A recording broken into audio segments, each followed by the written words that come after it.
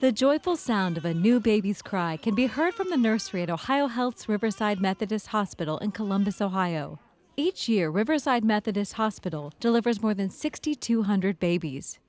About 500 of these babies are considered at risk and are known as late preterm infants, or infants born between 34 and 37 weeks. This population of babies are 7 times more likely to have problems related to their body system functions than full-term babies.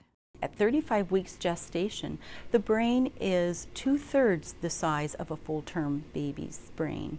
This leads to immature body functions, such as the respiratory system, the breathing stimulation, and ability to make that transition from life in the womb.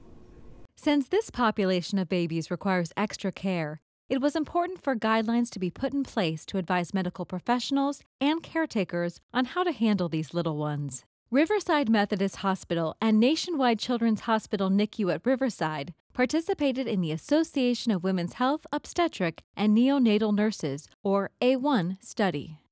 Some of the key elements in late preterm infant care include keeping mothers and babies together if these babies are stable. Kangaroo care, or skin-to-skin care, promotes the most effective way of regulating baby's temperature, his glucose, his sleep patterns, initiating feedings, and promoting brain development.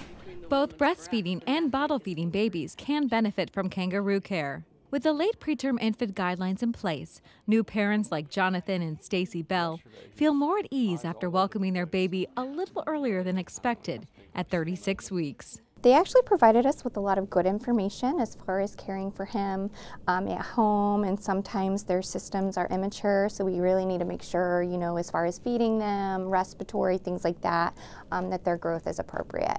Jonathan and Stacy feel they are well equipped in caring for Pearson, thanks to the nurses and support staff at Riverside Methodist Hospital.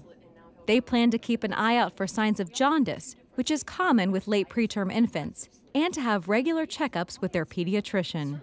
To make sure his skin coloration is good, that he's not getting a yellow tint to his skin, which would cause jaundice. These new national guidelines help ensure the growth and development of late preterm infants.